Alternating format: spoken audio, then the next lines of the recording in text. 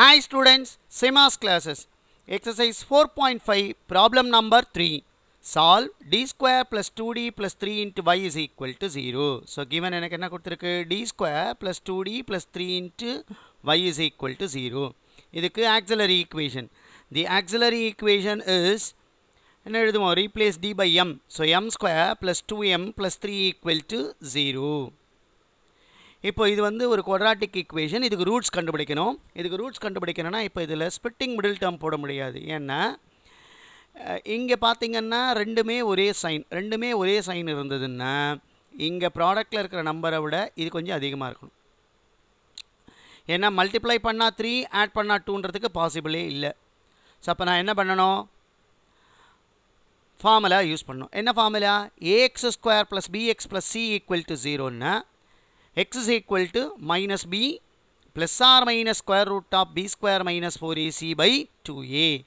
இப்போ aன்றது m square கூட இருக்கிற கோஎஃபிஷியன்ட், bன்றது m ஓட கூட இருக்கிற கோஎஃபிஷியன்ட், cன்றது இந்த கான்ஸ்டன்ட் டேர்ம். அப்போ மைனஸ் பின்னா என்ன எழுதுவோம்? -2 plus or minus square root of b square. இப்போ 2 square 4 minus 4ac. 4 into a வந்து 1, b வந்து c வந்து 3.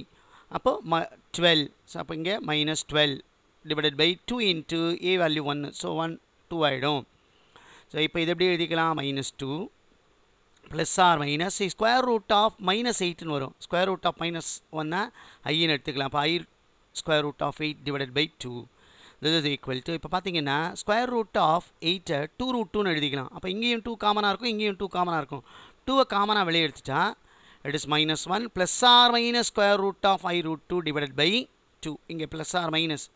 இப்போ இந்த 2 என்ன ஆகிடும்? கேன்சல் ஆகிடும். So this is equal to -1 plus or minus i√2ன்னு வரும்.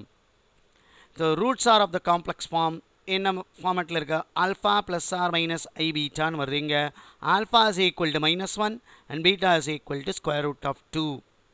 ஸோ அதை தான் இங்கே எழுதியிருக்கோம். இப்போ formula the complimentary function is என்ன ஃபார்முலா?